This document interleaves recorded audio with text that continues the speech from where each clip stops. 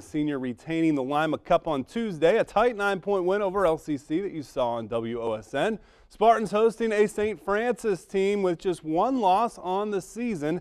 That coming at the hands of Toledo St. John's, a Titan team the Lima Senior beat at home back on December the 13th. The state-ranked St. Francis Knights coming to town. Coach Q's team down 6-1 mid-first, storming back. B.J. Miller offensive rebound, taking it coast to coast, and the foul.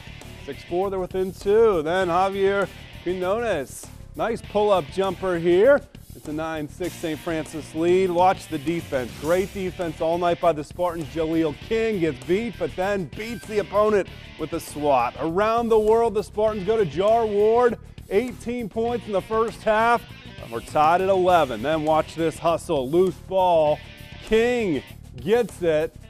And then he alertly fires it down court to Ward, who knows just what to do with it with the left hand. 13-11 Lima Senior, and before the end of the quarter, Marquise Coleman, the rebound. Again, they are running.